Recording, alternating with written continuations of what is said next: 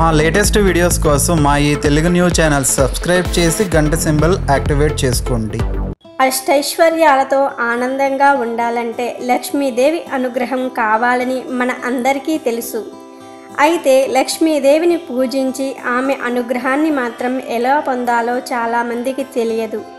శుక్రవారం రోజు ఒక్క పరిష్కారం చేసి మీ కోరికలన్నీ నెరవేర్చుకోండి.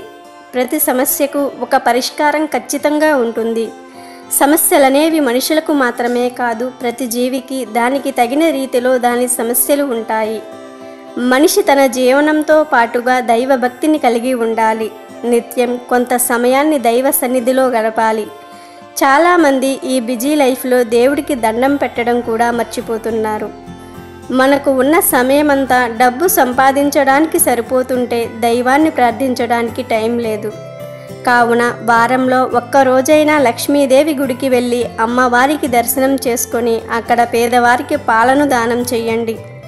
పేదవారిలో చిన్నపిల్లలకు, పాలిచ్చే బాలింతలకు శుక్రవారం రోజు పాలను దానం చేస్తే వారికి లక్ష్మీదేవి అనుగ్రహం తప్పకుండా కలుగుతుంది. అలాగే శుక్రవారం రోజు పచ్చి పాలను తీసుకొని దానిలో పంచదారను కలిపి రేగి చెట్టుకు ఆ పాలను పోసి రండి. అంటే రేగి చెట్టు మొదట్లో పంచదార కలిపిన ఈ పచ్చి పాలను పోసి మనకు ఏ సమస్య ఉంటే ఆ సమస్యను ఆ చెట్టు వద్ద చెప్పుకొని రావాలి.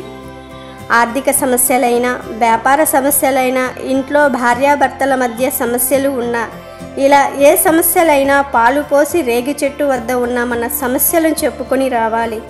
శుక్రవారం రోజు ఇలా చేస్తే ఎటువంటి సమస్యలైనా తీరి ఆ ఇంట్లో లక్ష్మీదేవి అనుగ్రహం కలుగుతుంది. ఈ వీడియో నచ్చితే లైక్ చేయండి, షేర్ చేయండి, బట్ సబ్స్క్రైబ్ చేసుకోవడం మర్చిపోవద్దు.